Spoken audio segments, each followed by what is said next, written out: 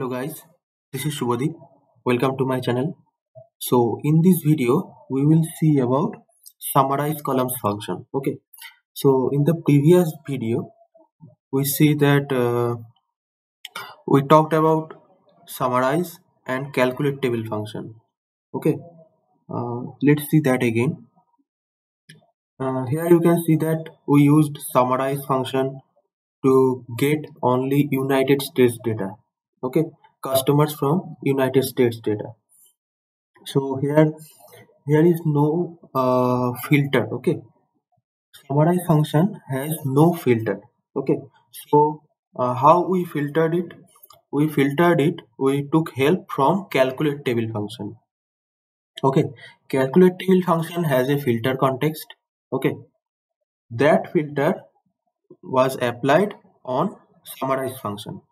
Okay, summarize function used to go to row by row. Okay, and get data. It consumes time. Okay, it consumes running time of the program. Okay, then it goes to calculate table function. Calculate table function filters the data with United States data only. Okay, so it is time consuming. So in this tutorial we will see about how we can reduce this time. Okay, so we can use summarize column function. Summarize columns. So what summarize columns does? Summarize columns has no row context. It only has filter context. Okay. So here you can see we have written the same program. Okay. We have written the same program. Customer ID, customer name, order date, ship date, country, and we filtered it with United States data only. We want to get only United States data. But here we have not used calculate table function because summarize columns has its own filter context. Okay, there is another part of summarize columns which can include filter function.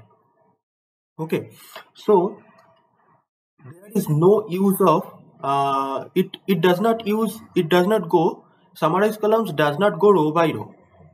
It does not need because it already has filter context, so it will go like wherever it will see, oh, there is a United States data, pick it up like this.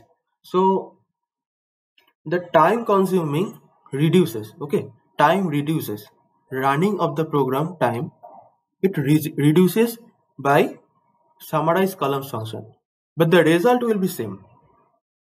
Okay, so if I go to the table, okay, here you can see same result we have got, and this was with summarize and calculate table function. Okay, same data, but it is more useful whenever we can use with summarize columns. It reduces time, it performs better for the Power BI, DAX. Okay, so this is the main difference between summarize columns and summarize. Okay, summarize column, what they do, summarize column has no filter context. Okay, it needs help from calculate table, but summarize columns has its own filter context, so it has not any row context. Okay, this is the difference. Okay, nowadays everyone uses summarize columns mostly. Okay, because it reduces time. So this is the difference between summarize and summarize columns. I hope you like this video. If you like my video, please subscribe to my channel. If you like my videos, like it, and if you have any doubt, please query in the comment section and support to my channel. It will help me to grow. Thank you guys. Thank you.